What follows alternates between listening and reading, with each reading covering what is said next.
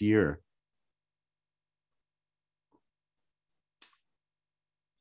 The first took place last year, where I was invited to be a speaker on a Sunday morning at St. Gregory's Church here in Boca Raton.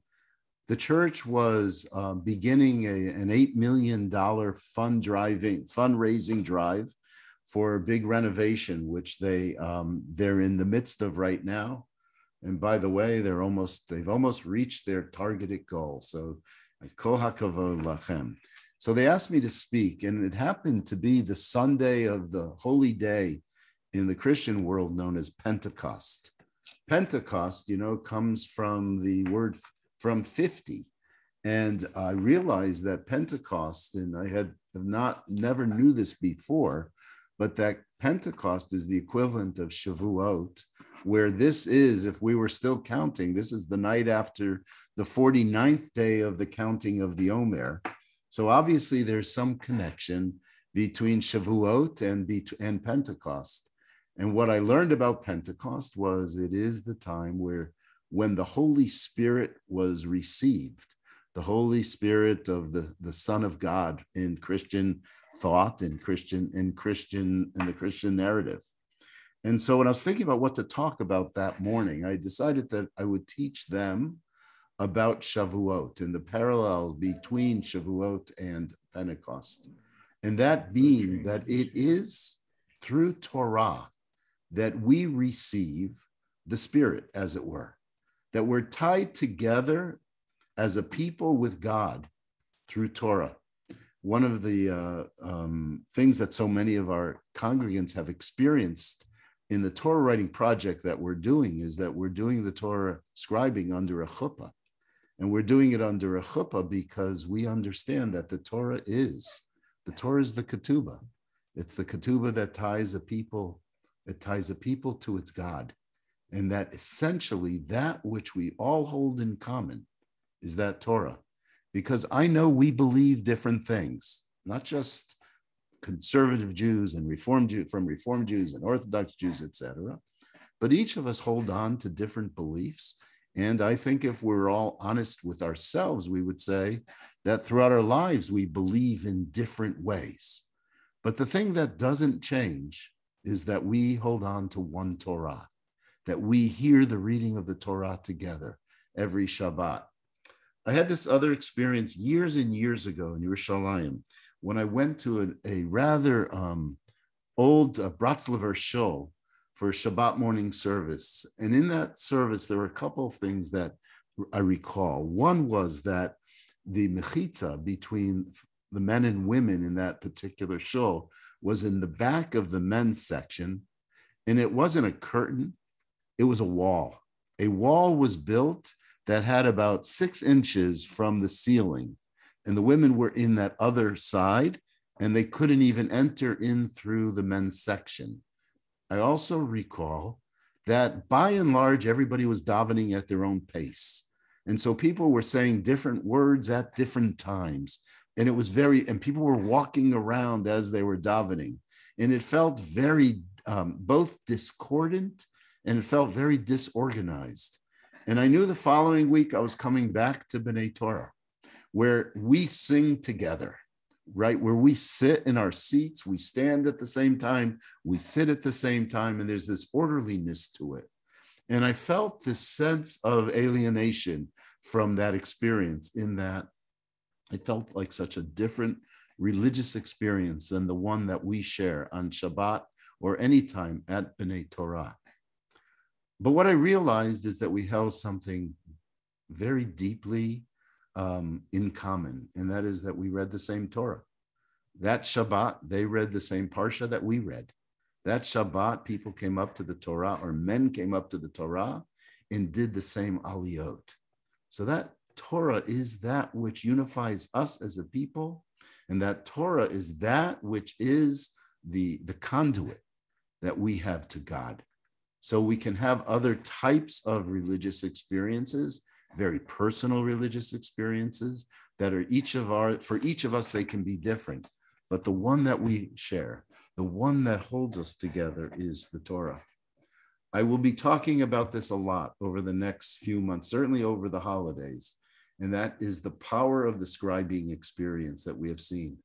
I've been involved with Torah writing experiences before, but I've never personally sat through as many events, as many scribings as I have this time. And I've been involved in teaching at those moments also.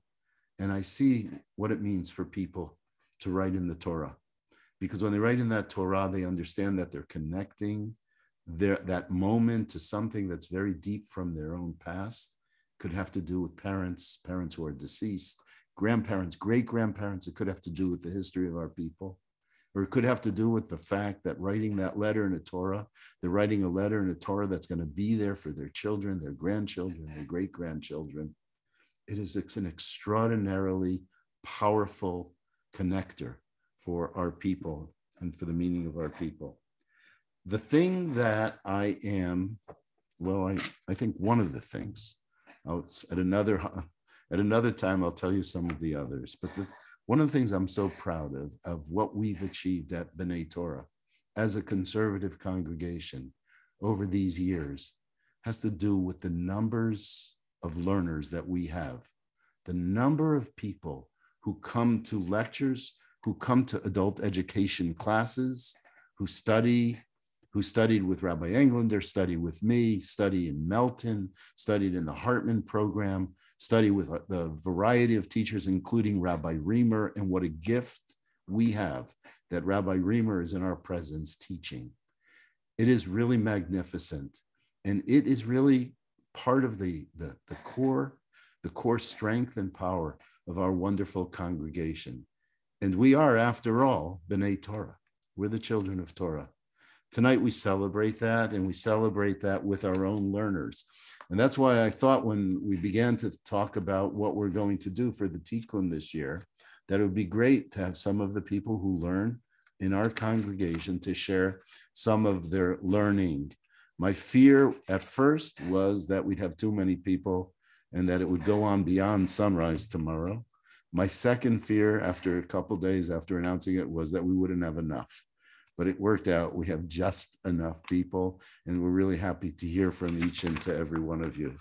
By the way, I'm happy to see some of you that I haven't seen in a while, and some of you who were here during the season and are now back in places up north.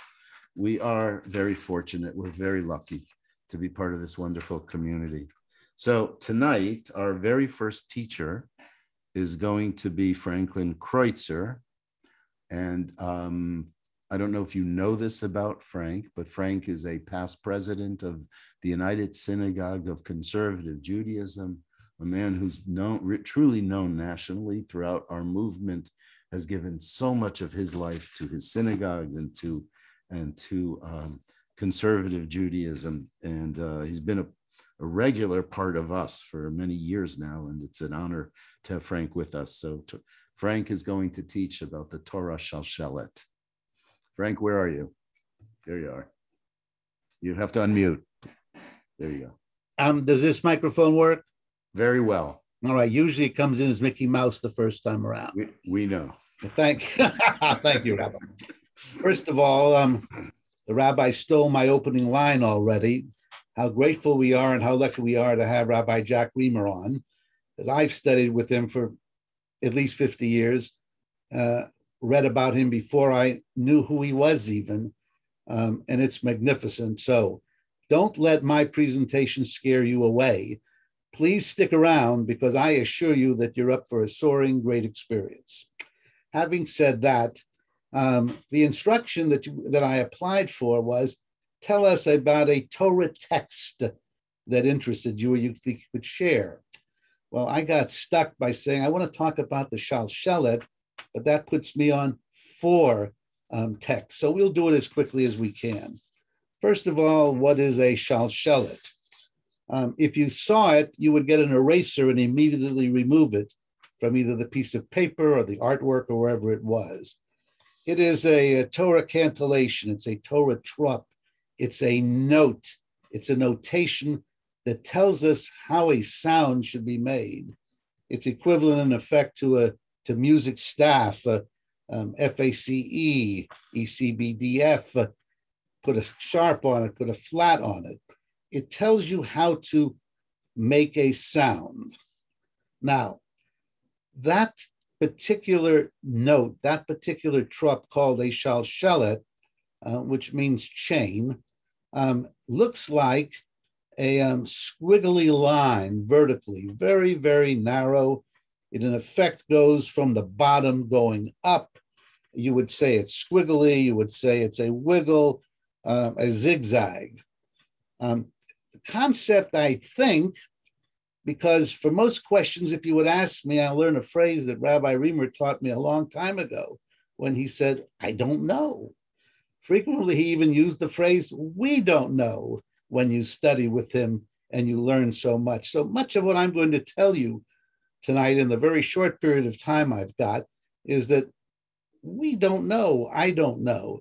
The words upon which this single shalshelet note is, they're very clear. They're good in Hebrew. You understand that in English, they get different translations, but they're still pretty clear. But when you put a shalshelet on it, it makes you think. You have to figure out what it's like. So they're on the share screen now. You see the 4 different times, 4 times of the whole Torah, this note appears. In Genesis, it's 3 times, and once in Leviticus. And it deals with 4 people, 4 characters, if you will, in the Torah. Lot, Eliezer, who is not named, only we know who the person is, Joseph, and Moses. So the sound of it we'll discuss at the very end, but it is similar to 3 posers. And poser is one of the toughest notes that there are that one has to sing. Roughly, there are 30 notes in it, and it's a going up and up and up and down. It really gets your attention. So I don't know what your philosophy is and your belief is of from whence cometh the Torah. Cometh from the mouth of the Lord, cometh from inspired people. Is it something that is divine, inspirational, or is it a verbatim, alliterated, and punctuated document? In the Torah, there are no punctuations, but there is in our Chumash that comes directly from heaven. But I have bigger concerns and interests. Where did the marks come from? Who decided to put this shalshelet, which I'm going to give you examples of in a moment, decide to put it on this word, not on another word? So we were first look at Genesis chapter 19, verse 16, where we deal with Lot. You remember the story of Lot. The city is burning. He has to leave. The angel comes and grabs him by hand and says, let's get out of here because we got to get you out of Sin City. Sin City is my phrase, but that was the concept of what the angel was saying. And the Torah word says, still he delayed. Well, that's pretty clear. He stayed. Well, why did he stay? And that's what they tell you about. He was struggling. That shalshelet tells you that can't make up my mind what is the right thing to do. Well, we clearly know he was possessed by possessions.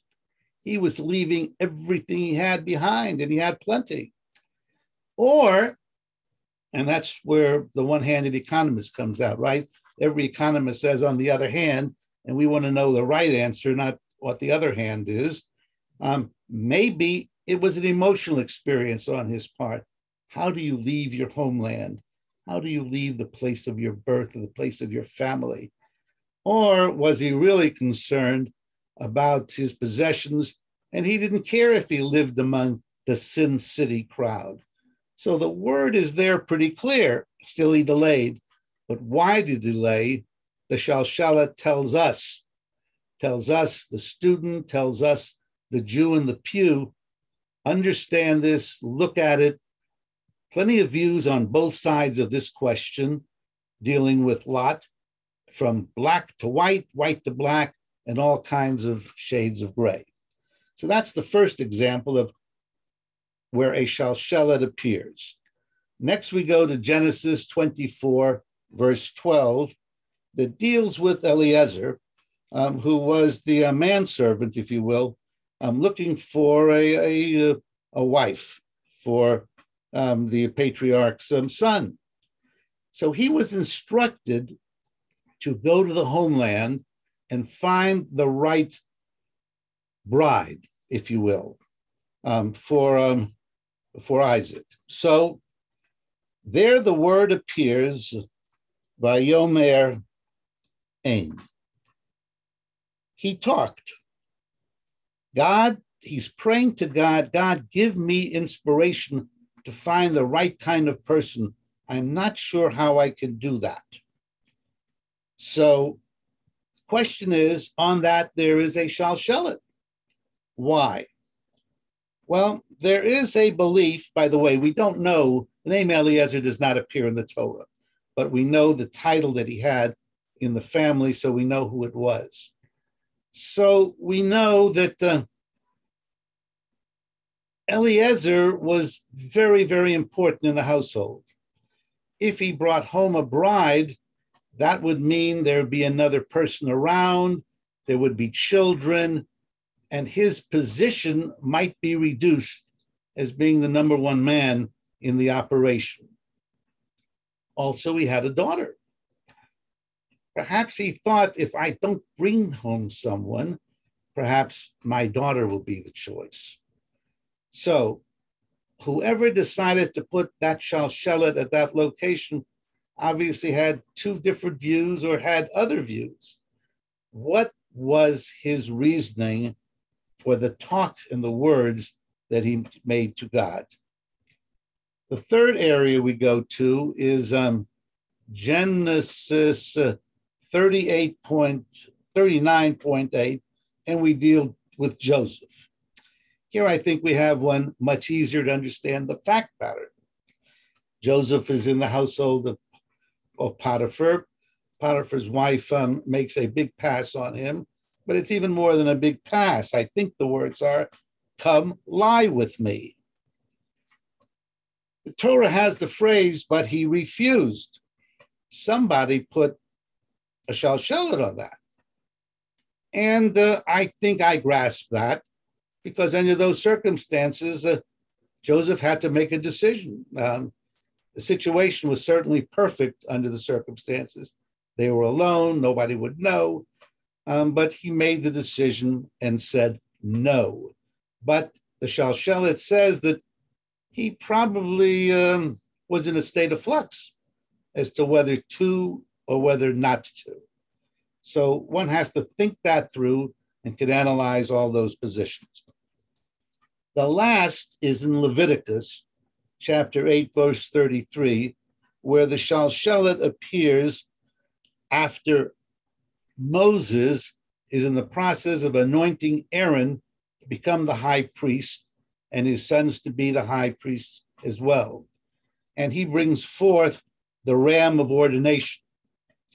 Now, we all know who Moses was, the key man, the head man, and we know who Aaron was and the sources that he went through throughout his life. But at this particular moment, it was the moment of anointing Aaron and making him the high priest. And he slaughters. The word slaughters has the shalshelet on it. So how does that fit? Why would that be? We know from the Torah that Moses was the most humble person ever. And that was a great character trait of his. And we know all that he did. But at the moment that he slaughtered, if he slaughtered it, the sources also have some that say that Aaron did the slaughtering back and forth. But when he slaughtered it, he knew at that moment that he was giving the priesthood to Aaron, something that perhaps he really wanted for himself, because that was something that was generational. That went on forever and ever. Moses' children have no place as far as our historical development is concerned. The house of Aaron has it through the sons and through the priesthood. So there was a moment of hesitation and ambivalence at the time that Moses did the actual slaughtering of that animal. So we learn the words are clear as a bell, but how they're applied in the definition part of it is brought to our attention through the use of a shalshelet note. The shalshelet note sounds like this.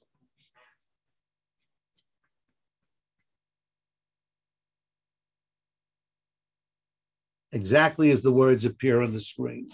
So, ladies and gentlemen, I suggest to you that if you have an interest in this, it's worthwhile checking it out, because it'll only take you about 25 hours to read all the different views. And then I guarantee you that almost all of you will add your own view to that. Thank you very much. Chag Sameach.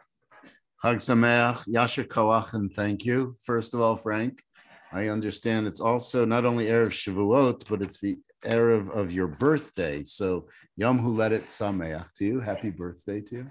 Thank you. And then let me just add something to what you're saying, or overlay it with something, and that is this. The shalshelet was obviously put into the text much later than when the text was written. So whomever was doing that was saying something not just about what was going on there, but I think teaching something to the reader, teaching something to all of us, to the congregation of Israel. And what I would say is, first of all, I think you nailed it, but I think perhaps it's giving us permission as people who connect to religion, as religious people, to say at times we are ambivalent, that we don't have to be certain all the time. And certainty is often very dangerous. So being given permission for uncertainty, for ambivalence, is probably a very healthy thing, because that's the way human beings have to live. That we don't have to, as opposed to other faith traditions, by the way, where you have to be certain with what you believe and what you interpret and what you say. Here, there's room for the nuance and room for the ambivalence. And that's I think you did a great job with it. Thank you. Yeah. And happy birthday. Yasher Koach. So our next teachers are Sandra and Richard Birdie. They asked to do this because of their own experience with the scribing process. And specifically, as you see, it's with the letter ayin. And what I want to tell you is that they were amongst the last people to scribe up until this point. We'll have more scribing days, but I know that they were so touched by the experience that they wanted to bring it to this moment at our Tikkun. So Sandra and Richard, you guys are on. Okay. Thank you. I'm a little bit nervous because I've never done anything like this, but we did want to share our experience. When we wrote in the Torah last Wednesday, we were given the letter of ayin, which means I, and that was very, very meaningful to us. And I would like to give you a little background of this. The Hebrew word for I is also ayin. So just from the name of this letter, we can understand that it symbolizes the word of light, the world of light. However, it does not only refer to regular physical sight. According to the wisdom of the Kabbalah, through regular physical sight, we can reach an internal and spiritual form of sight. The biblical and literal Hebrew, a spring is a ma'ani, is also an ion. If one looks at the spring from afar, it reflects the sky and appears as if it is seeing the view. It teaches us about creativity and thinking outside the box. The ion, I refers to our emotions. According to Western wisdom, the eye also reflects our physical and psychological health. In fact, there is an entire branch of Eastern medicine based on this concept, and it is slowly regaining recognition also by conventional medicine. Despite all the benefits of the eye, there is also deterrence. The most prominent of them is the eye that causes people to be jealous of others based on what they see. The numerical value of the letter iron is 70. Scholars point out that there are two words with this collective numerical value: Ian, wine, and sod, secret. There is an ancient Jewish idiom that says, when wine goes in, secrets come out. We can understand this from the connection between wine, secrets, and the eye. Because the eye desires the wine more than the body needs, more secrets come out. Commentators say that a person who has two eyes, one to see the wonders of creation, of the creator and the cosmos, and the other to see the smallness of himself. However, the word Ivor, blind person, also starts with the letter iron. This is to teach us that the fact that we can see doesn't mean that we always understand correctly what we see. This shows just how much physicality can cause us to make mistakes and misunderstand things.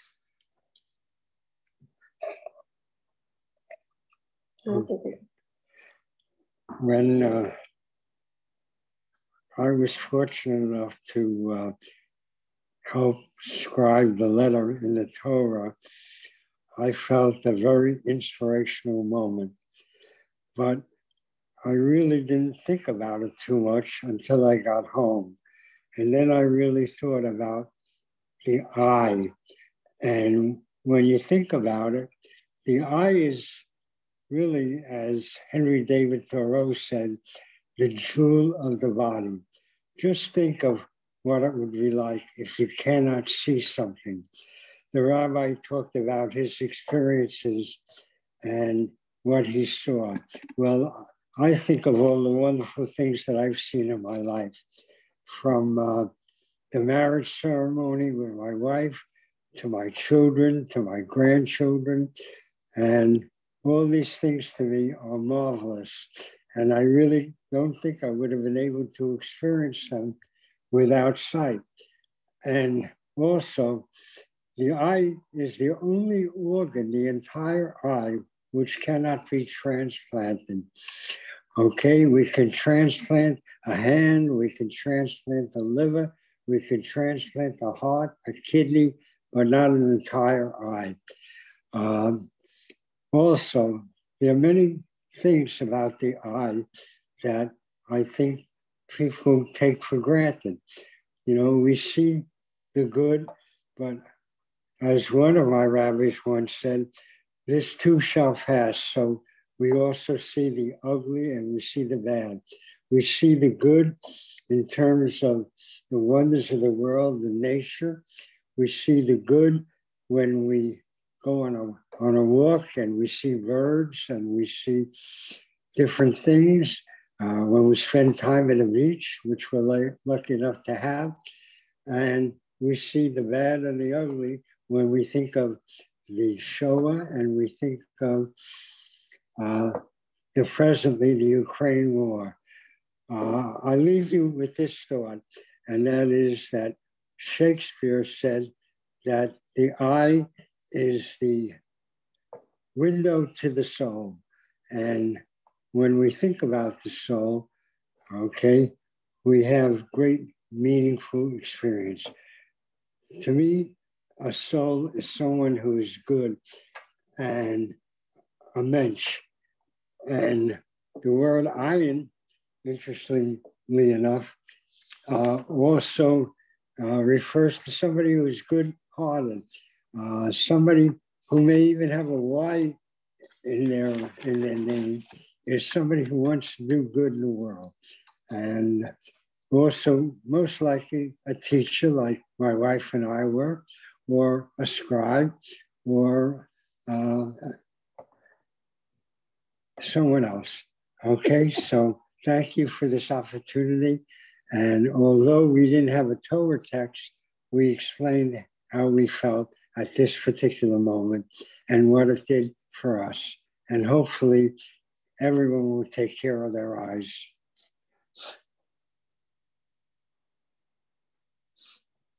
Yasher Kochachem, and thanks to the two of you. By the way, I think you did have a Torah text, because we understand that a text is not, as we see already, it's not necessarily a narrative, a paragraph, a pasuk, a verse, or a word. It can also be a letter. And what we've learned from some of our teachers also, it can be the spaces between letters. So the Torah is so rich in teaching and continues to, emerge and to grow. And as Frank told us, even in the trope, we can find text. Our next presenter is Jerry Budney. Jerry's a member of our executive committee of the board of the synagogue and serves us very well and has done so for so many years. But addition is a regular at services and one of our learners. Jerry's part of a small group of people who've been learning together for many years in a class, and then they decided that it wasn't enough what we offered, and they have their own chavurah that meets together on, I think it's on Thursday morning or Friday mornings, and they teach each other, and that's it's a wonderful way to learn. We know it's such a critical a way of learning throughout our Jewish tradition. So Jerry, I'm proud of you as a learner and a leader, and you bring an important text that for many, for a long time, seemed to be totally irrelevant and has taken on great meaning over the last few years. So it's all yours. Thank you, Rabbi. And that is what I wanted to talk about. The text is chapter 13 of the book of Vayikra, Leviticus, which is Parshat Tazria.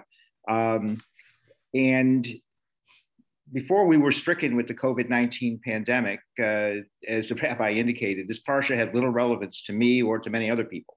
Indeed, it was notoriously difficult parsha for B'nai Mitzvahs to comment on in their Devar Torah speeches, because it superficially appeared to only describe, albeit in vivid detail, certain antiquated skin diseases that afflicted our ancestors thousands of years ago. However, in Parshat Tazria, the Torah devotes substantial space to the diagnosis and containment of these contagious diseases. The Torah does so because it recognizes the importance of preventing one person's affliction from spreading to others, and thereby turning it into an epidemic infecting the entire Israelite community. As a result, in this parsha, the Torah directs that anyone with certain described symptoms must be reported to the high priest or to one of his sons. The priest must then personally inspect the person's symptoms and use his expertise to determine whether the person is pure, tahor, and does not pose a risk of infecting others, or whether the afflicted person is definitely impure, tameh, and therefore must instead be isolated from the rest of the community outside the Israelite camp.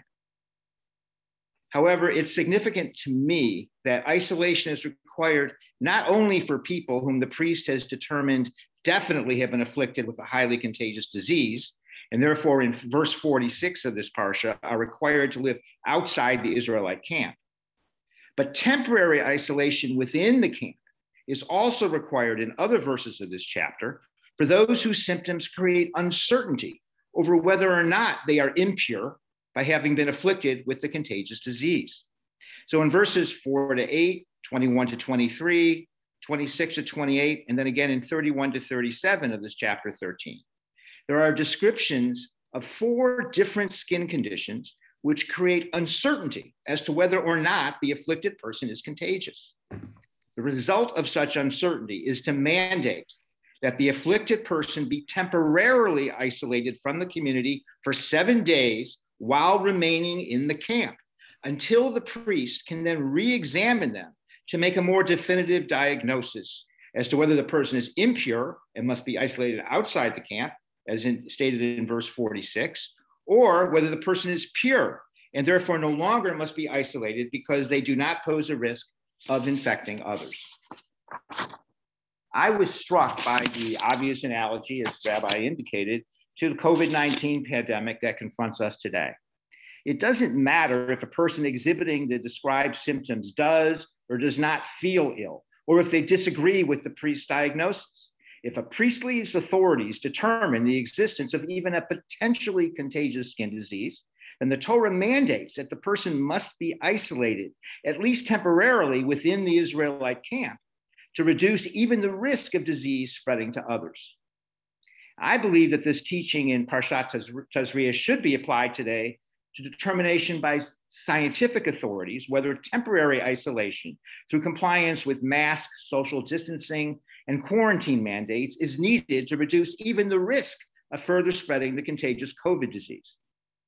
This Parsha, which previously had little meaning for me and for many others because of the erroneous view that it was addressing only antiquated leprosy diagnosis with no effect on our lives today in Boca Raton, I now see as teaching us how we should respond to isolation measures prescribed by scientific authorities that even potentially could reduce the risk of perpetuating the COVID-19 pandemic today. It must have been difficult for the Israelites with the described skin symptoms for whom the priest could not yet make a definitive diagnosis as to whether or not their symptoms reflected the presence of a contagious disease, to nonetheless isolate themselves from family and friends in the Israelite camp for 7 days until a definitive diagnosis could then be made. But the Torah mandated that they do so anyway. Similarly, it's difficult for us today when we may have been exposed to someone infected with COVID, but have not yet been able to obtain through COVID testing a determination as to whether or not we've been infected by that exposure, to comply with mask, social distancing, and quarantine mandates prescribed by scientific authorities. But the Parsha teaches us that the difficulties inherent in such COVID isolation measures should not deter us from complying with them until a definitive diagnosis can be made through COVID testing. So as a result of all of this chapter of Tazria is, unlike it used to be, is now included among my favorite texts because it provides yet another example of how our Torah, written thousands of years ago, continues to teach us lessons that we can and should apply to our lives today. Thank you. Yasher Koach. Very well done and very thoughtful. And I'm glad there's a new interest in Parshat Tazria. Some of you may know that Tazria Mitzvah are important to me because it was my bar mitzvah anniversary. But more than that, I think that one of the great teachings that we find in it has to do with how the priest was involved in diagnosis and, in fact, allowing the infected one to come back to the camp. And it speaks to the importance of the individual who reaches out and healing being a process that's physical, but it's also emotional and psychological and spiritual.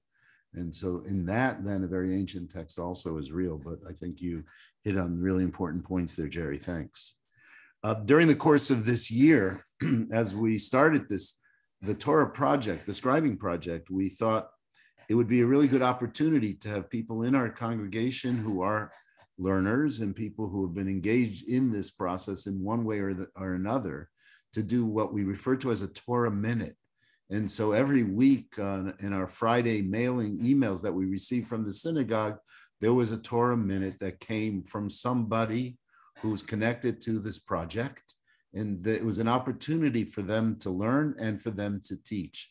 Michelle Goodwin is going to share her Torah minute from Parshat Bo. So Michelle, thanks for participating, and it's all yours. So I'm a new student.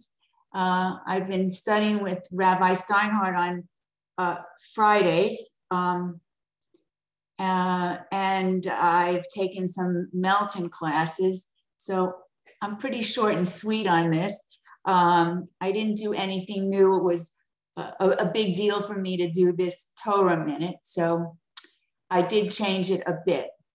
So at the beginning of the year, I participated in the Torah Minute Project, and on January 7th, I went live.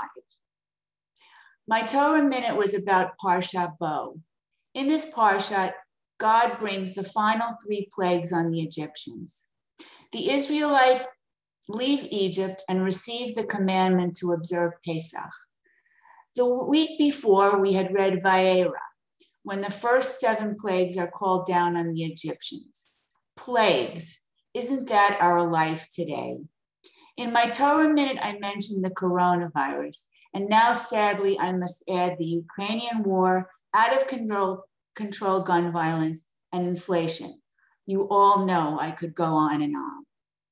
Not just Jews, but all human beings are faced with modern plagues that none of us have the answers to.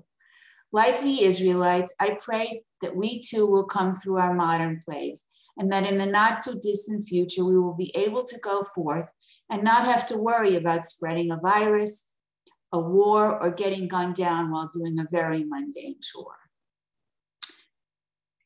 At the beginning of Genesis, we read Lech Lecha. Lech means go, and bo means come. Rabbi Mark Angel, who is the Rabbi Emeritus of Congregation Shavuot Israel in New York City, said, and I quote, Lech challenges us to break from the status quo, to move in new directions, and to undertake great challenges. Bo reminds us to stay the course, not to lose heart, and not to surrender to frustration and setbacks. Chag Sameach. Chag Sameach and Yasher Kochech, Michelle. Thanks for participating in this. And it's wonderful to have you as a contributor to this whole process of learning that so many of us are doing together. I think every one of us feels a certain personal growth every time we learn, and that's really important. The realization that all of us as learners can also be teachers, every one of us. One does not have to have a degree. One does not have to be ordained as a rabbi to be a teacher amongst us is so important. Just as the capacity to teach each other in a group such as the one that Jerry studies with, in that particular chavurah, allows all of them to learn from each other and to teach each other. And maybe that's an essential part of, not maybe, that is an essential part of Jewish learning. Helene Yentis is going to teach us about Rabbi Akiva's teaching about the Hebrew calendar. Helene, are you there? Do we have Helene? Yes. Can you hear me? Can hear you, can't see you. Are you, whoever is handling this Zoom, can you put Helene up? Helene up? There you are.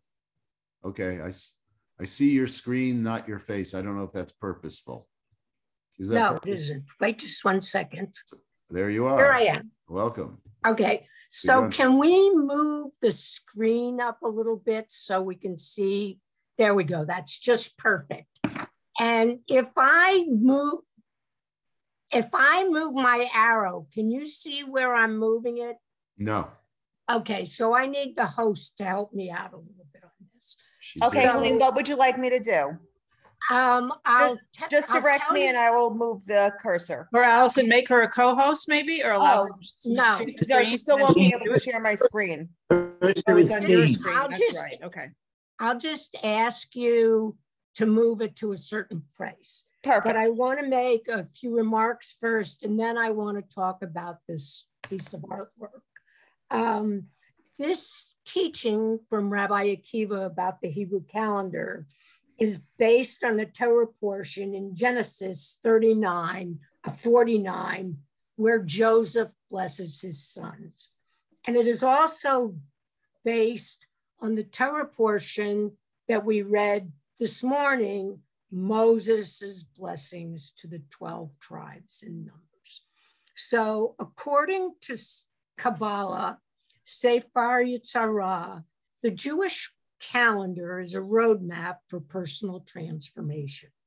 Probably no day is more significant than this day when we stood or we stand at Sinai to receive the Torah. Each year we receive the Torah revelation differently so that we can come closer to whom we are truly meant to be. Every culture in the world has created some way of measuring time. Day, night, the seasons, the time to plant, the time to harvest, and special holidays for their own group.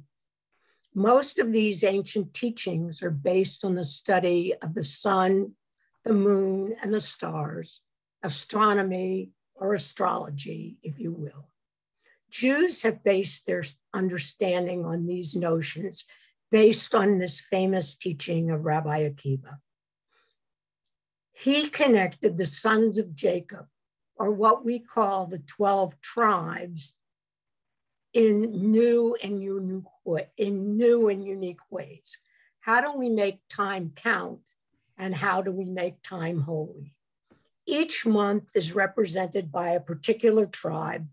Although there is some overlap with the Gregorian calendar, such as some of the signs and the dates, there are some unique differences, particularly the addition of a human quality or an area of healing, such as hearing or seeing.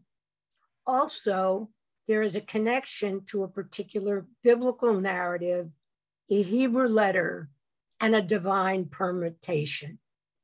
Each tribe is represented by a color, a flag, a jewel, their specific place in the camp in the desert wanderings, and ultimately where they settled in the land of Israel. We read this, as I said this morning, in the Torah portion on page 744 in Eitz Hayim. As most of you know, I'm an art historian with some expertise in Jewish art. In fact, mostly that is all I talk about. And studying art is also one of the 70 ways of studying Torah. So this very old teaching of Rabbi Akiva's can be seen in an early extent visual representation of this concept. It is the mosaic floor in the synagogue at Bet Alpha in Beit Sha'in in northern Israel.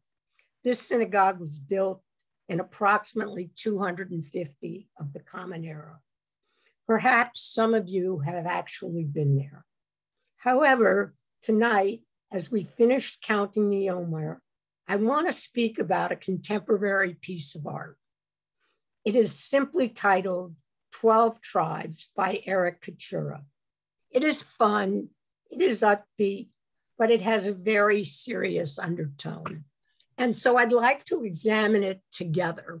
And normally what I would do, and I would have done had we been in person, is I would have asked you questions and we would have been very much more interactive than we can be on the screen. So, Elisa, if you can help me, I want you to point to the center. It looks right there. Okay, so this is actually a really complicated family tree. So in the center here, we have the eye of God. And the eye of God is represented by Jacob. And then, Elisa, go up and go like around the outer edges of all these things. Go the other way, please. Okay. Keep going, keep going, keep going, keep going, keep going. These are all the 12 tribes in their birth order. And okay, so now come back to the eye in the center. Okay, and so you all are familiar. There's lots and lots of stories here. So you know that Jacob had 2 wives, Rachel and Leah, who are sisters, and 2 concubines who were like secondary wives, and they also had sons with Jacob. And so now, if you go up to, so this one to the right of the eye, can you point there? Down here. To the right of the eye in the center. Go to the center of the screen again. There. Okay. So this disc represents Leah, and then coming out from this disc, you see that there are 6 green lines. And now go up to the one right above Leah, right there. Okay, so this is Reuben. And before I start to describe some of these symbols, I just want to remind you, some of you are very familiar with them and some of you are not, but they are all around B'nai Torah. They are in the lobby, they're on the ark, they're on the doors as you come in, they're around the top of the room in the Wiener, and most importantly, and probably most significantly for Congregation B'nai Torah, they are outside right as you drive up to the entrance in the memorial to the Winers. So at this image that we are pointing to, this is a mandrake, which is the story of Reuben and sometimes how he is represented. A mandrake is a fertility symbol, and the root actually looks like a little man. And the biblical narrative is that Rachel has no children, and Leah has 6 sons. And Rachel begs Reuben to give her the mandrakes, and he does in exchange for his mother Leah having a night with Joseph. And there are other stories about things that he did. And the interesting part of our patriarchs is none of them is perfect. They all have something good, they all have something bad, but they are still our patriarchs. We are still their descendants. And now go down a little bit to your right there. Okay, this is the story of Shechem and the rape of Dinah, and the son or the tribe that is represented is Shimeon. And all of you have probably read the book, The Red Tent, and this is a representation of that narrative.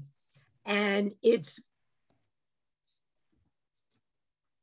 very interesting that in the ones that are in the Wiener, the city or the place that is represented looks exactly like the ark in our main sanctuary.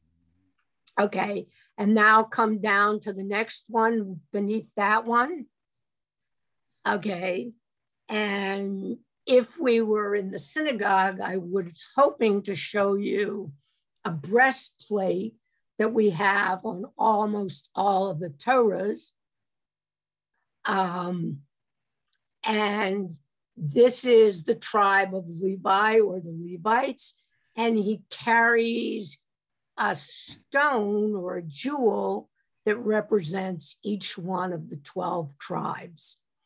And he wears that breastplate on Yom Kippur when he goes into the Holy of Holies. Okay, and now let's go down to the next one. And I know that we have some lions of Judah, and this lion represents Judah, and who most of us are descended from. And King David is a descendant of his, and so forth. And so you see these go down to the left now, one to the left right there. Okay, and I told you that each tribe is assigned a particular month. And this month is very interesting. This month is assigned to Zebulun. And Zebulun is a merchant who traveled all over the Mediterranean world. And the astrological sign that we are familiar with in the Gregorian calendar is Gemini, which is twins.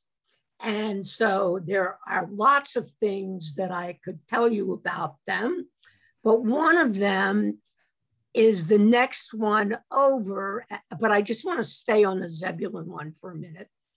is Issachar. And these two are always found together. So here you have this idea about knowledge, which is symbolized by the sun, the moon, and the stars, and the astronomers. And the sons of Issachar are the Torah scholars.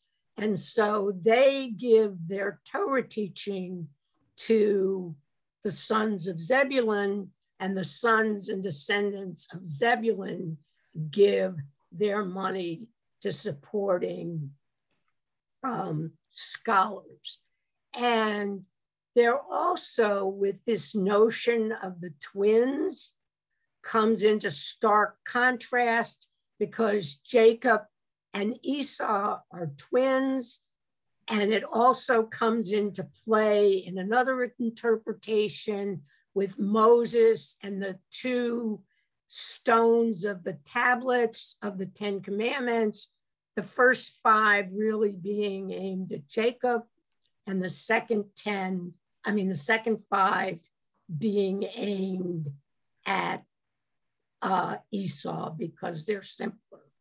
Okay, moving around this circle, we are now at the tribe of Dan, and you can see this is a symbol of justice. But now go back up right above the symbol of Dan. Okay, this is Bilhah, who is Rachel's concubine, who she gives to have a child with Jacob, but actually it is ascribed to her. And you can see the line connecting these two people is different. And Bilhah is also the mother of another tribe. Go up 3 to your left to what looks like a deer. Okay, she is also the mother of Naphtali. And in the sanctuary, on the doors of the sanctuary, you see that symbol of this deer or stag running swiftly to be a student of Torah. And just coincidentally, it is also the symbol of the Israeli post office. Come back down to this one underneath the tree. And this is now, go back up for the yellow line to this one. Okay, so if Rachel could have children ascribed to her through a concubine, Leah does the same thing with her concubine, and the children of Zilpah are Gad and Asher, and Gad go down from the first yellow line under the tree, is always on the borders, and these are all kinds of borders. They're the borders between being Jewish, they're military borders, they're spiritual borders, but this is always on the border. And then there is Asher, who gets almost all of the blessings. And then we go up to the top here, and we have Rachel, who is Jacob's favorite wife. And these are her 2 sons, Joseph, who receives all of the blessings, and her second son, Benjamin, who Rachel dies giving birth to him. So in conclusion, I want to go back to kind of how, for me, what the name B'nai Torah congregation means. B'nai means sons or daughters or descendants, and all of us are descendants of these 12 tribes. And when we study Torah and the biblical narratives, we remember them in much the same way as we remember a beloved person with a yard site.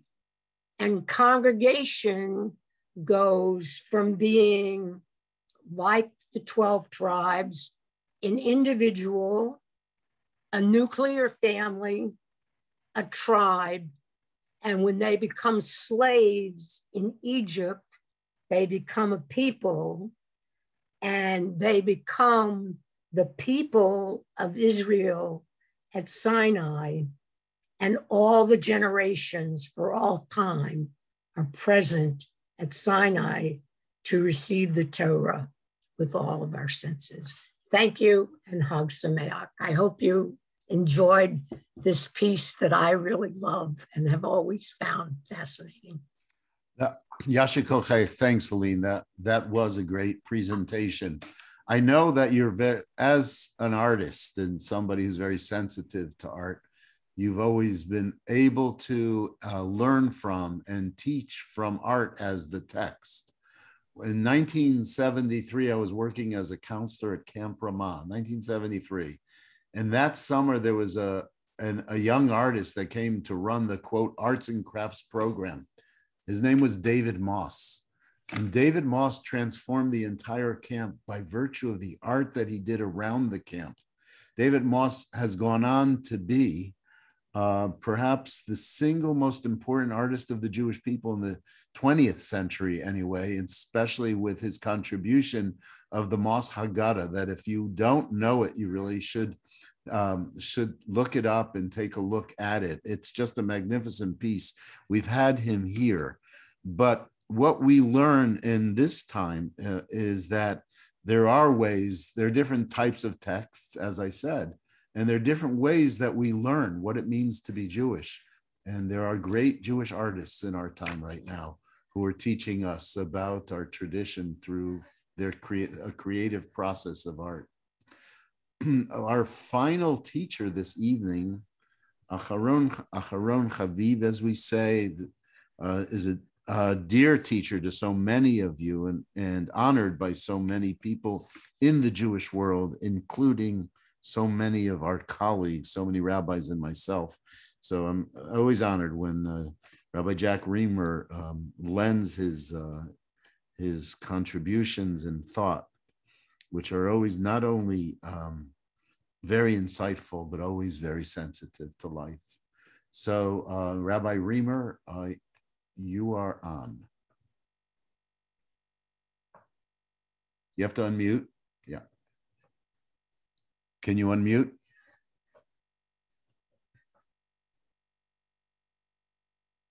You're still muted. Try the bottom left of your screen. Look at that microphone. The very bottom left of your screen.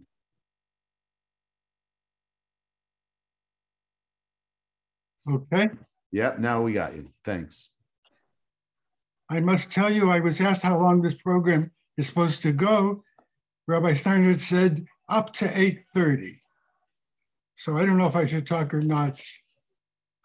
I want to thank Rabbi Steinhardt and Frank Kreutzer for the very generous things they said about me. I hope you believe them. I hope I don't believe them, because if I believe them, I will be unfit to live with. You know the story of the man who comes back from a testimonial dinner and everybody says nice things about him. He comes back and he says to his wife, how many really great men do you think there are in this world? And she says, I don't know exactly how many, but I'm sure it's one less than you think there are. Before I begin, I got to tell you, I have had more trouble preparing for tonight's Siyum than for any other talk in my entire life. Allison can testify for that. I kept changing my mind every day, sometimes 2 or 3 times a day. And even now, I'm not sure which stories I'm going to tell. I had trouble for 2 reasons. First is Rabbi Steinhardt gave me strict orders. He said, under no circumstances are you allowed to speak for 5 or 6 hours. And if you do, you'll never be invited to a Tikkun again. But on the other hand, there's so many stories that I want to tell you.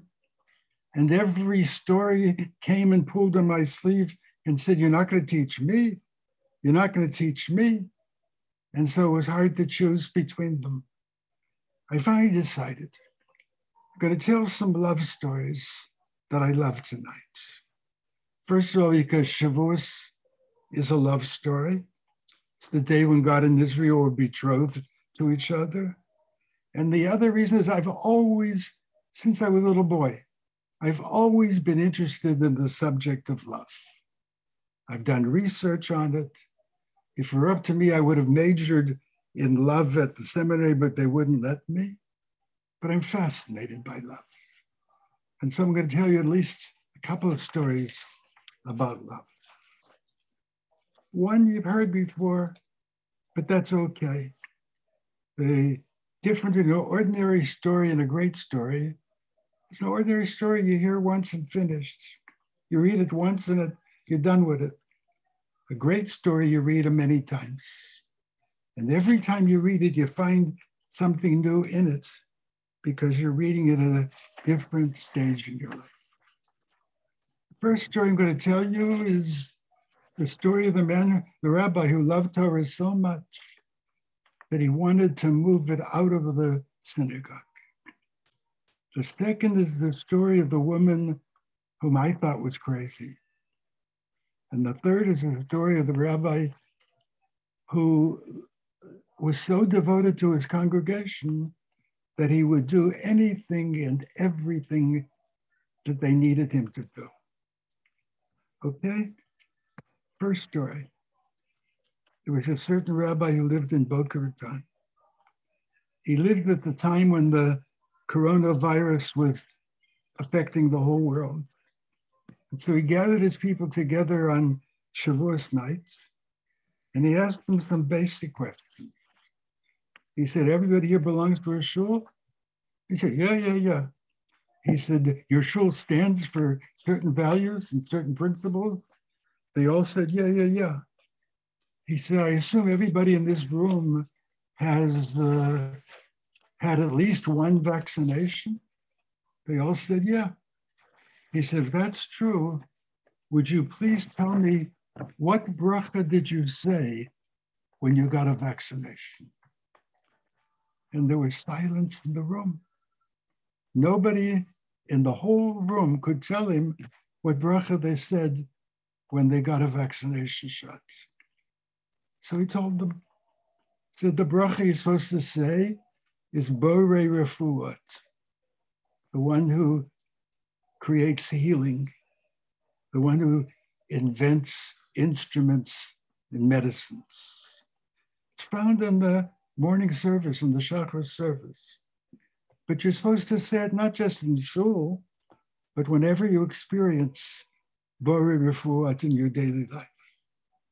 Do you know how many years it takes ordinarily for scientists to come up with a vaccine? Usually it takes many years.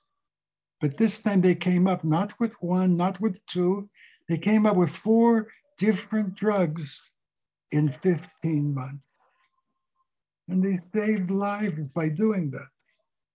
So we should say Borei Refuah. And we should also be aware they invented Zoom and live stream. Can you imagine what our lives would be like? We'd be stark crazy if we were quarantined and had to stay home and there was no live stream and no Zoom. If they've Zoom and live stream enable us to go to classes, not only in our shul, but wherever and whenever we want to, all over the world. They enable us to run our shuls. They enable us to keep our schools going. They enabled us to sponsor wonderful concerts, even during quarantine. Shouldn't we make a bracha over such a blessing? Shouldn't we even make a bracha over television? It keeps us from going stir crazy. Can you imagine how empty our lives would have been if we only had the 4 walls of the living room to look at all night, all day, and didn't have programs to watch? So we ought to make a bracha, not take these things for granted. Way to make a bracha. When you get their booster shot. And then he said, I assume everybody in this room wears masks. And they all, yeah, we all do. He said, what bracha did you recite when you put on a mask? And again, there was silence in the room. Nobody connected putting on a mask with making a bracha. This is one world and that's another world. This is what you do outside and this is what you say in shul. He said, no. You got to say a bracha, Baruch atah Adonai, Eloheinu melech haolam, asher kiddushanu b'mitzvosav, v'tzivanu al shmirat gufeinu. Blessed are you, O Lord our God, ruler of the universe, who has made us a holy people by means of his mitzvot, and has commanded us to guard our health. And that's a mitzvah, to guard our health. It's in Devarim. And did you notice I said it in the plural? It's because when you put on a mask, you protect me. When I put on a mask, I protect you. If there's anything that this virus has taught us, is that our lives are intertwined. What I breathe in, you breathe out. What you breathe in, I breathe out. We're interconnected, intertwined. And therefore, next time you put on a mask, make a bracha. And then he asked him one more question. When you heard what happened in Buffalo, or in Uvalde, or in Tulsa, which one of the al-Chet did you say? Hey, look, what does al-Chet have to do with the world in which we live? And he said to them, you should have said, al-Chet shechatanu lefanecha b'chozek yad, which literally means by strengthening our hands. You know why? What that al-Chet means? Originally, primitive people could only fight with their hands. And how much damage could you hurt somebody with your hand? And how many people could you hurt at one time with your hand? And then one after another, we invented more weapons and more sophisticated weapons and more powerful weapons. And we increased the amount of chozek yad in the world. Now a person with the AR-15, whatever they call it, can kill 10 people in 10 seconds. That's how we've strengthened the hand. And for that, we should say al-Chet. I didn't do it. I didn't kill anybody. Dr. Heschel said, in a free society, some people are guilty. All people are responsible. Because if we created a culture in which guns can be sold online, in shops, by, what do they call it? Screening or pasting them or whatever they call it now. If we created that kind of a culture, we have to say al-Chet. The point I'm trying to make is, if you love the Torah, don't keep the Torah inside the shul. Anybody can do that. Anybody can daven. That doesn't take much talent. The task is to take the Torah out of the shul and into the world. The task is not to say a bracha a mile a minute in the shachar service.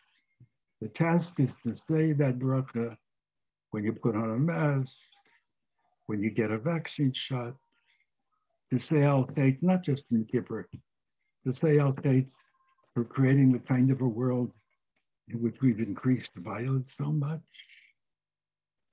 If you really care about the Torah, you got to take the Torah out of the shul. That's the first thing I want to say to you.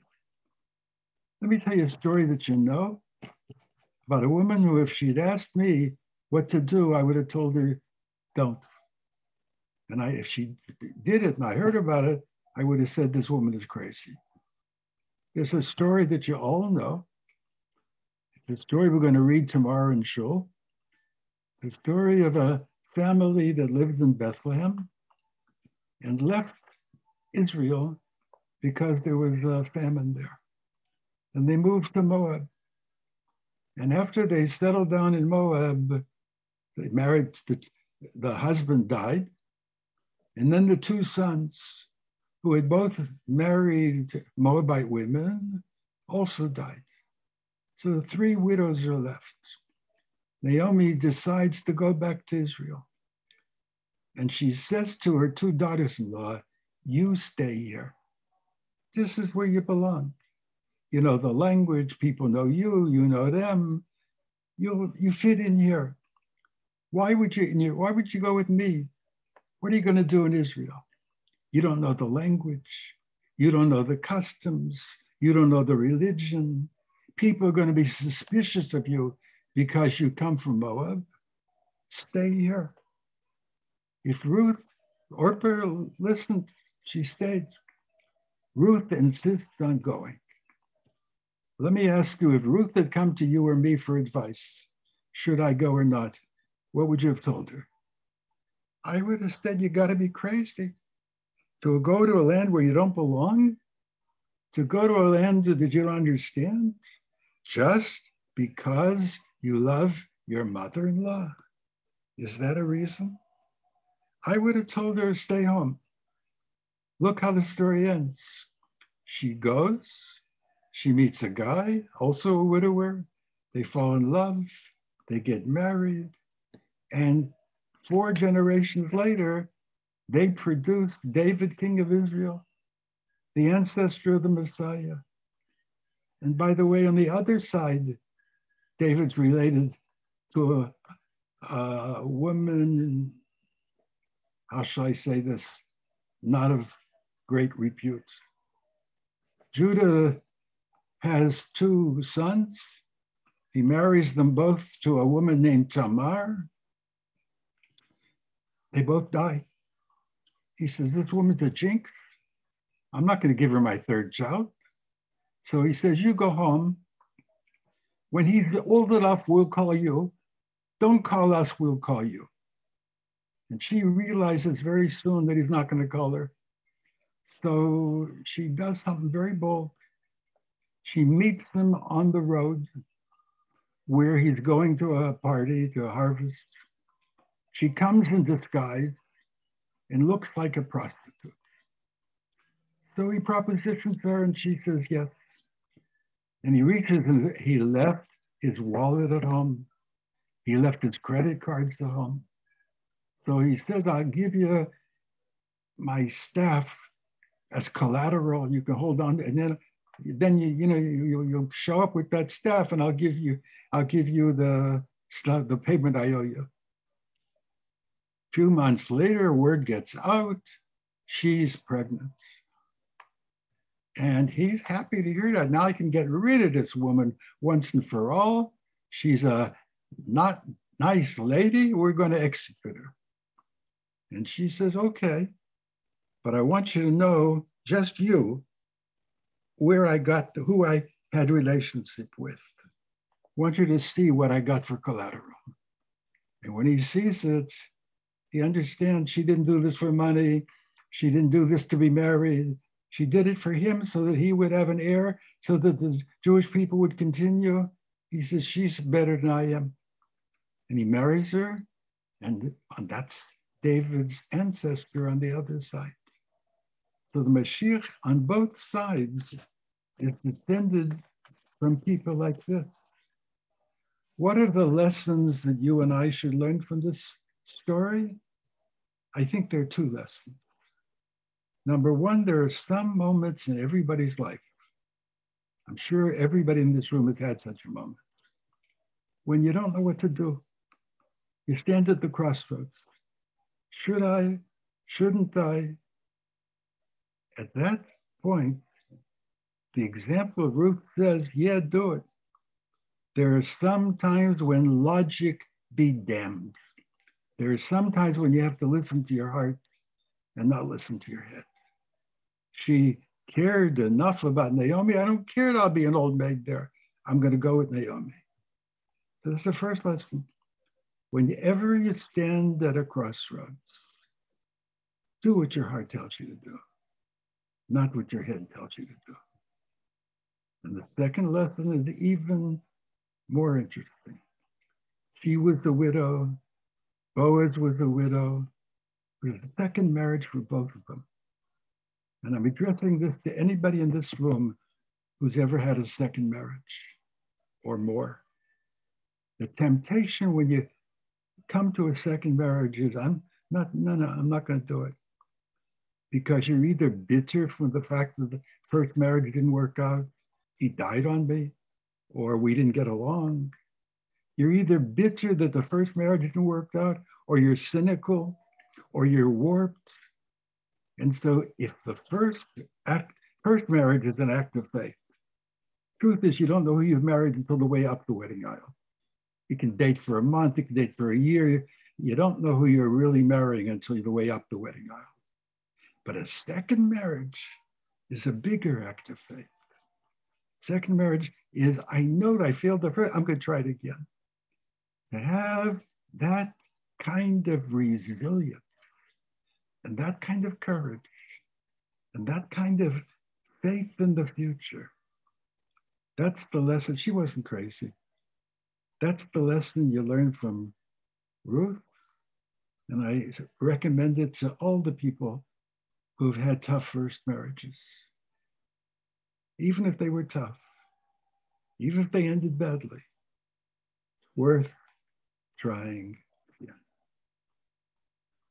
Third story, I cut the list of possible stories I want to tell you down from 50 to 40 to 30 to 20. It's hard to cut below 20, but I'll try. But this is the third story. And I tell it to you for two reasons. It tells you what it means to be a devoted rabbi, and it solves a problem that many people have had on Shavuot. Why do we eat dairy? Once upon a time, there was a rabbi in Boca, very devoted to his people. Once somebody called him while he was eating dinner. Said, Rabbi, can I talk to you? All right, sure. And he put away his dinner and said, what's going on? And the guy said, my wife and I are having a big fight. She goes according to her mother, who says the reason you eat dairy on Shavuot is because they had not yet or just learned the laws of kashrus, and they weren't sure yet how to do it, how to do meat.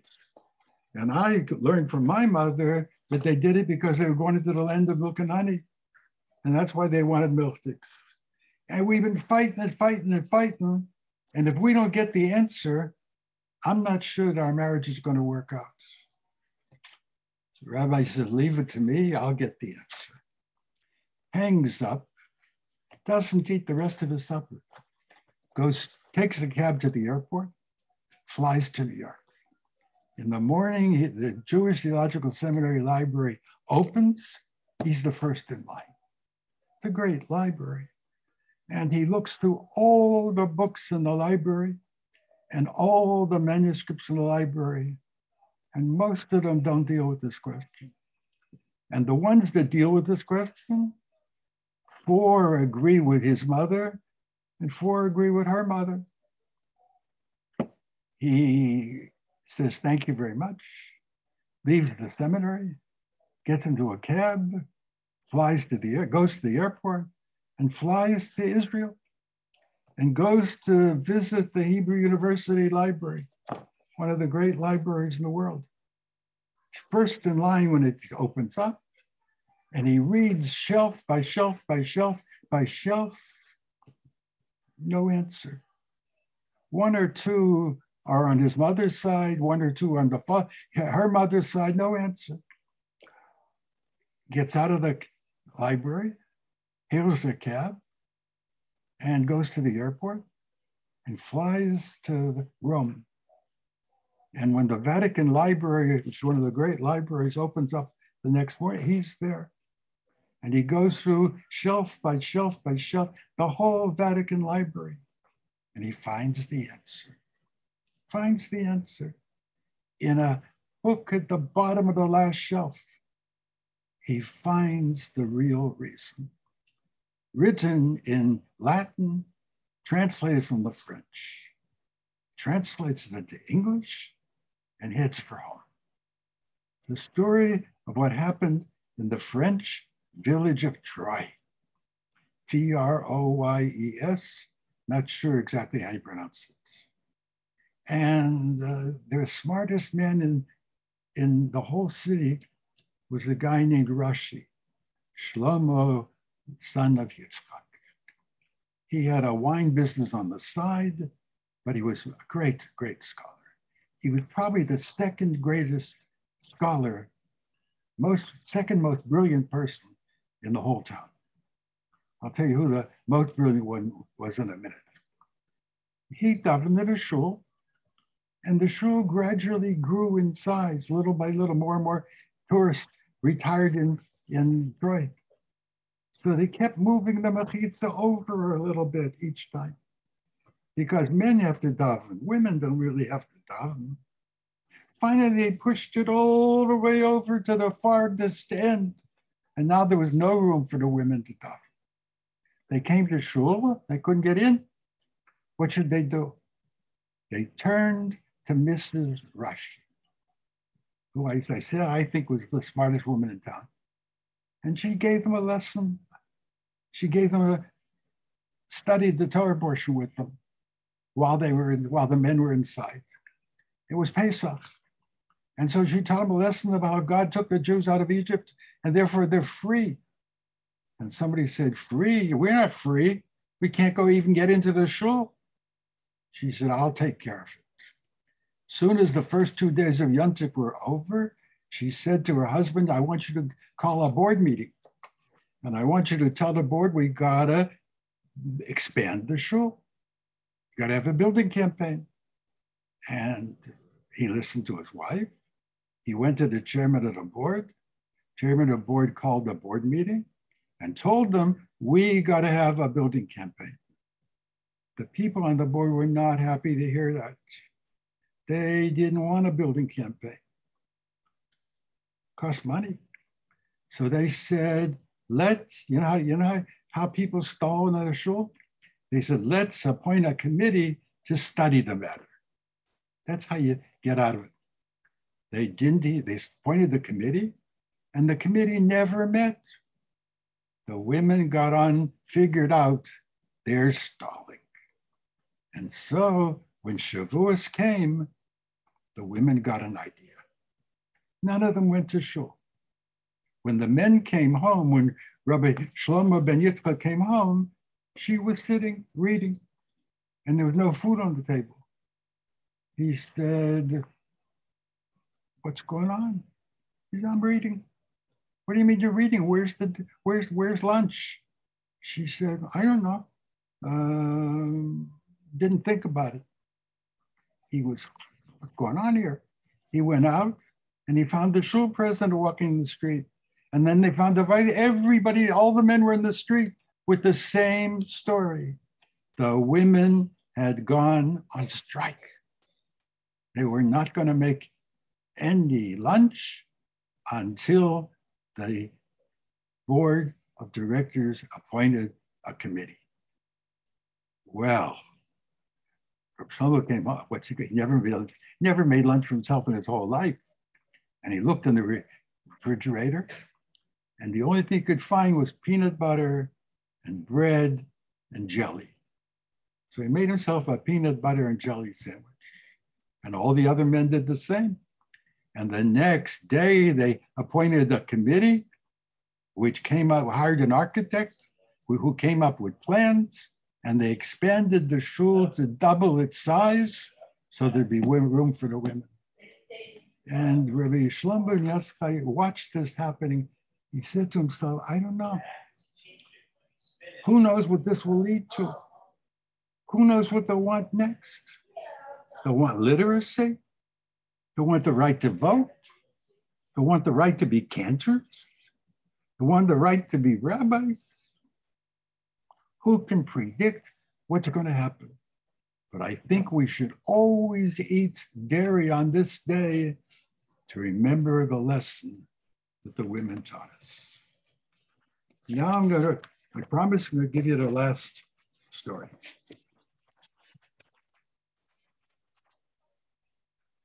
This is a document that I suggest we draw up on parchment, sign, and read at the next annual meeting or at Shavuot.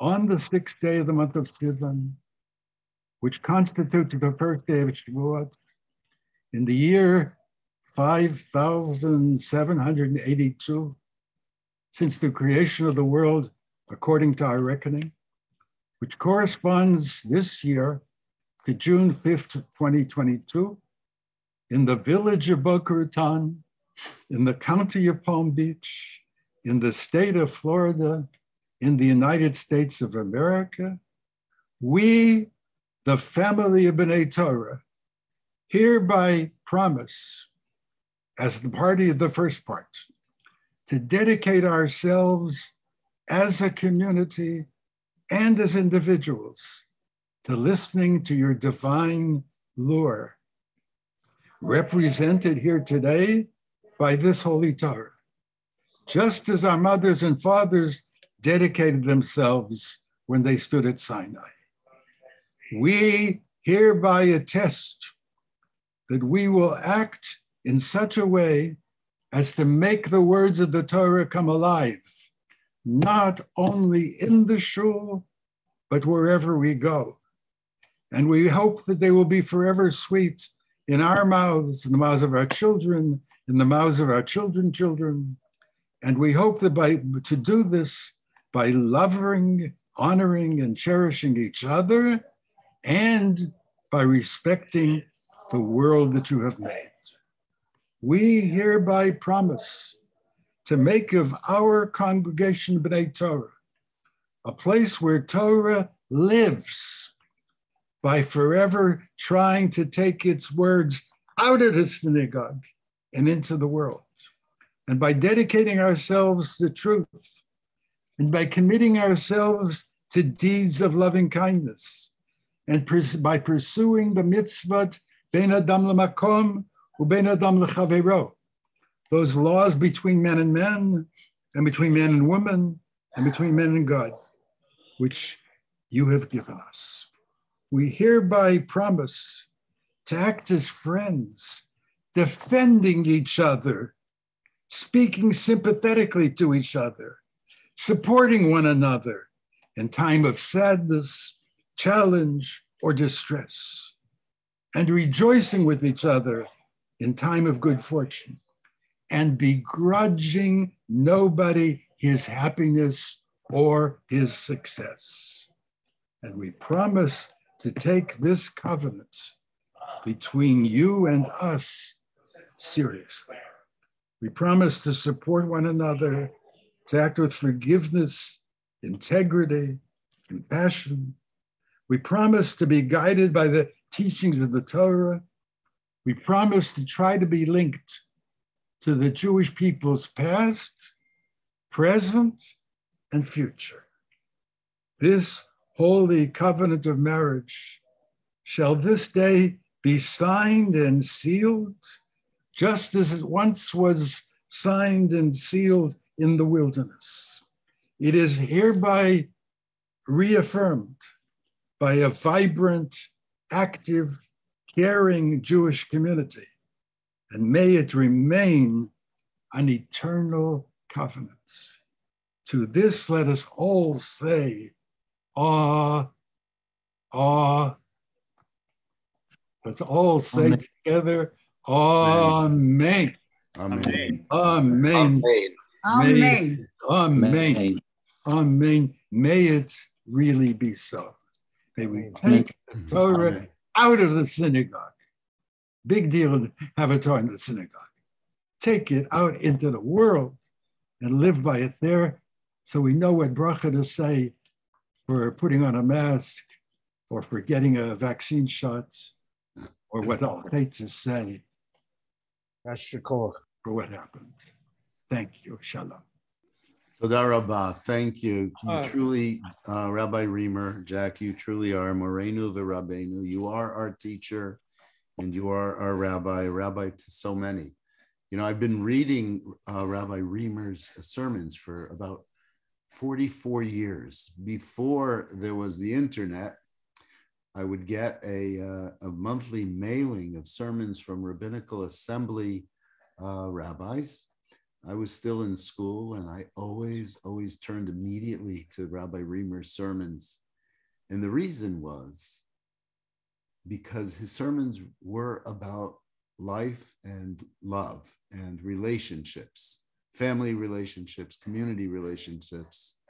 And they were about, his sermons were about the call for us to take Torah away outside of the sanctuary, into our lives and into our world. So in that way, you haven't changed, but in other ways, your message continues to grow, and we are all the recipients of that, and very grateful for that. Before we close, there's a couple things I want to do. I want to tell a story. It's a story about a very, very dear friend of Rabbi Remer's and myself, a friend who was, I believe, his chavrusa in rabbinical school. And he was truly my Rebbe in my rabbinical school days and remained so for many years. He was the rabbi who installed me at B'nai Torah 29 years ago, Rabbi Morty Leifman. The story is the following. I think it was around June 4th or 5th that I was ordained in 1982. And I was driving from the Upper West Side where I lived to the east side of Manhattan, where the ordination ceremony took place at Park Avenue Synagogue.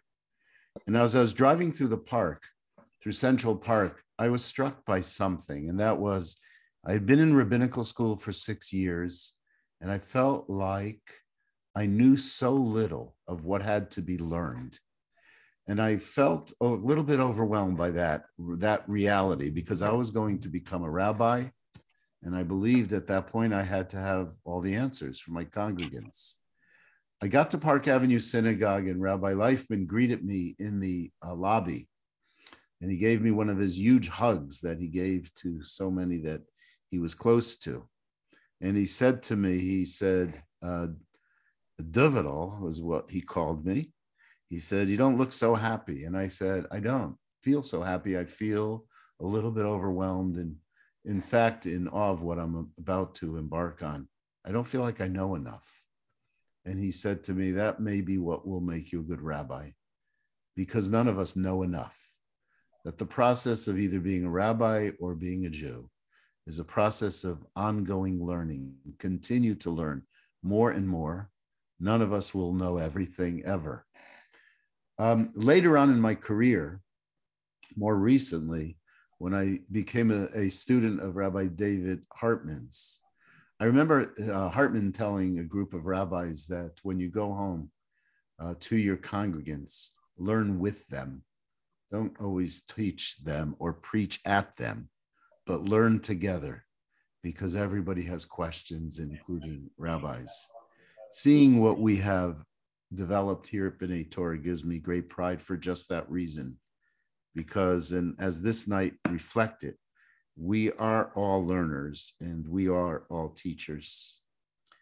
Tomorrow morning, our service will begin at 9 a.m. and it will include a teaching about the book of Ruth by one of our congregants, as well as the reading from Ruth by a number of our congregants. And then on Monday morning, we'll gather again at 9 a.m. and that service will include Yizkor. Because when we were together, we had promised cheesecake. We have lots of cheesecakes, which will be at Kiddush tomorrow and Monday. So if you can join us, please do so. The rains have finished and we're expecting pretty good weather tomorrow. Let's conclude with the following, and I ask the cantor to join me with this.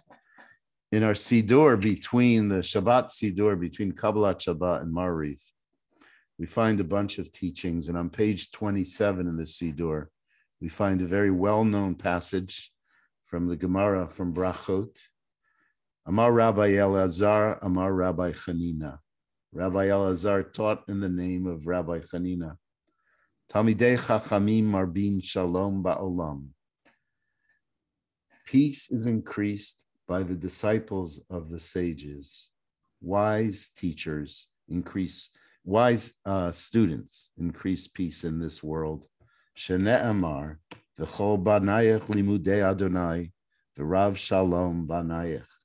When all of your children are taught of Adonai, great will be the peace of your children.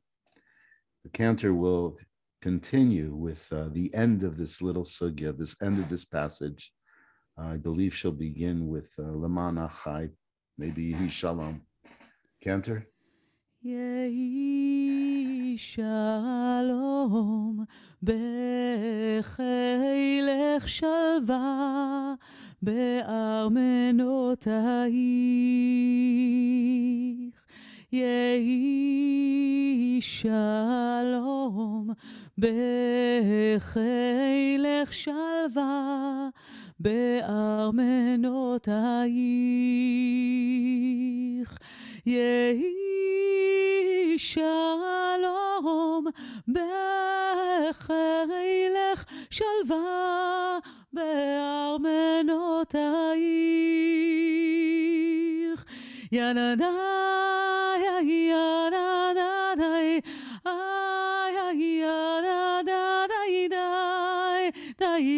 yananai, dai.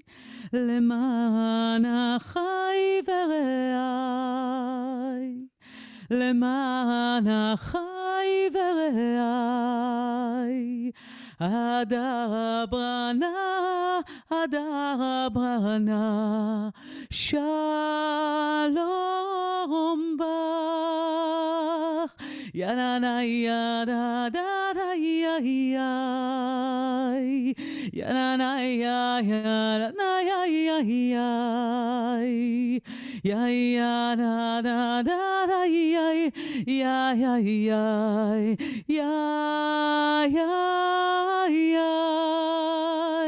למען בית השם אלוקינו אבקשה טוב לך, למען בית השם אלוקינו אבקשה טוב לך.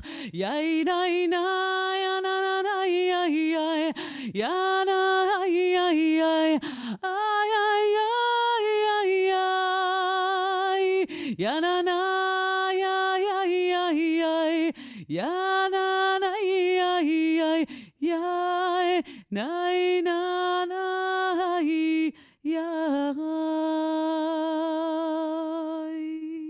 May God grant his people strength. May God bless his people with peace. Thank you very much to everybody who participated. Thank you for all of you for being on this evening. I wish you Chag Sameach, a good Yantiv, and look forward to seeing you all very soon. Have a good evening. Erev Tov. Thanks. And I want to thank, well, one last thing. I thank Allison and Elisa for their work in putting all the structure to this evening. So thank you very much to all of you. Have a good night. Thank you Good all. job. Thank you very much. Great program. Thank you. It was wonderful. Wonderful program. Thank you. Wonderful. So Good night. Just marvelous. Chag Sameach. Chag Sameach v'toda rabah. Thank you so very much. Sameach. Outstanding. Excellent. Chag Sameach. Chag Sameach, everyone. Chag Sameach. Chag Sameach.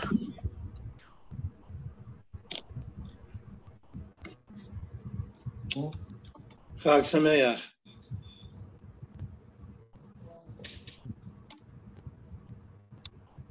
Are we getting like cheesecake delivery now, or no? Tomorrow. I wish. It's tomorrow? Okay. I wish I could deliver to all of you. That would be a really nice touch. But Cantor Magda. Yeah. not that good. You should know that in synagogue life, the one who asks the question gets to do the work. Oh, no problem. But after Shavuos, because I cannot order in Shavuos. As long as I made you smile, that's all that counts. After every fourth speaker, on the 15 hours that we would daven until 6:30 in the morning, we expected to have at least another dozen donuts. After 7 hours, we'd have to have a lox bagel, all-season bagel, a chocolate bagel. What has happened here, Ed? You know, Frank, actually, Yair told me today that today is the National Donut Day. Absolutely. Oh, yes, absolutely. Only in America. Wait, Rabbi, is there a bracha for that? You were terrific. Thank you. Where's Rabbi Everyone was Rima when we need him? Good night, all. Good night, all. Thank you. Terrific. Thank you. Thank you. Thank you. It was a perfect program. Thank you. Thank you. Rabbi Steiner. Yeah, you've been adding when you do the prayer for the sick people. Yeah. For good health, you've been adding people with mental illness and other issues. Yes. I have to tell you that is probably one of the most beautiful things that you've been doing. In addition, so to me, that's like the reason why I'm mentioning it today is because that's the continuation of the oral law. Mm-hmm. And I think it's just magnificent because everybody has something they don't even realize they have an issue. Yeah. And I think it's wonderful that you added that. Yes, Shikoach. Thank you. Thanks. Good Yantiv. Chag Sameach. Take care. Chag Sameach. Chag Sameach. Chag Sameach.